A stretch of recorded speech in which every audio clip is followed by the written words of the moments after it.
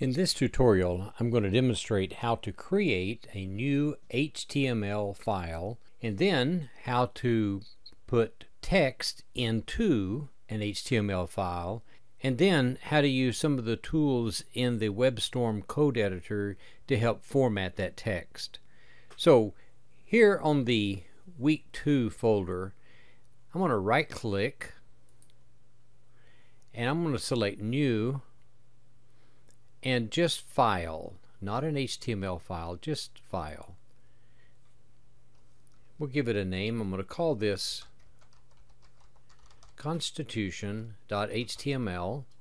Click OK. Now in the week 2 folder we can see the Constitution HTML file. Here it is, it's blank. Now as you begin learning HTML and CSS, you're going to learn about all of the different beginning tags, closing tags, but in WebStorm it's going to be important for you to also learn how to use Emmet. Emmet is a wonderful tool to help you write the code that you're going to need to write in WebStorm. Give you an example. If I type an exclamation mark and then press tab, Emmet activates and creates the entire basic HTML file structure for me. I don't have to do anything except type in that exclamation mark. The exclamation mark I typed in is called an abbreviation, and then I simply type the abbreviation and press tab, and then Emmet expands and places all the code where it's supposed to be. Now it highlights the EN on line 2 because that's the first editable value in this code, and I don't really need to change that, so I'll press tab and it'll take me down to the title, and here I'm just going to type in US Constitution. I'll just go ahead and press Control S to save that. Now I want to go into our project folder, and we have a file here called constitution.txt. I'm going to double click to open that. And here is the entire Constitution of the United States. I'm going to use Control A like I would in any text document, and then Control C to copy. Now we will always place the text or the images or whatever that we want to have displayed on a web page will always go between the body tags. So I'm going to come right here. I'm going to tab over one time, just for the sake of indentation.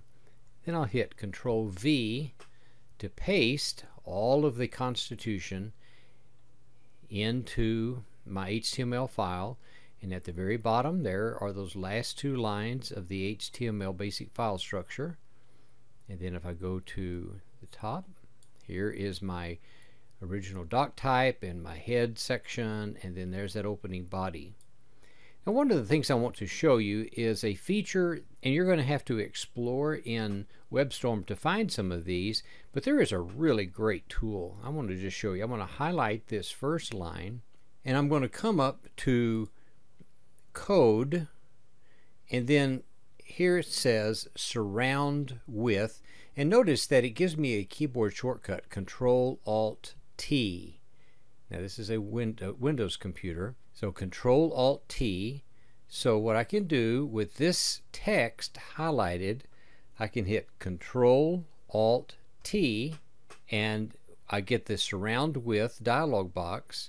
The first option is to surround all of that with some sort of an HTML tag. So I'm just going to select that. I'll hit click it. And then notice what it does. It creates the opening and closing brackets at the opening and closing part of the text that I highlighted. Now the insertion point is placed between the less than and greater than symbols. I'm just going to make this an H1. So now that quickly I have placed an H1 tag element around the title of the Constitution of the United States. All of this section right here, this should be a paragraph. So Control-Alt-T, and then I'm just going to hit enter to select that T2 surround with tag. Then I'll just press the P key to put the P for paragraph between the less than and greater than symbols, and notice that it places it in the proper place down in the closing tag. And so just that simple, I can use the tools that are in WebStorm to help me highlight a section, Control-Alt-T, enter, type a P, and so on.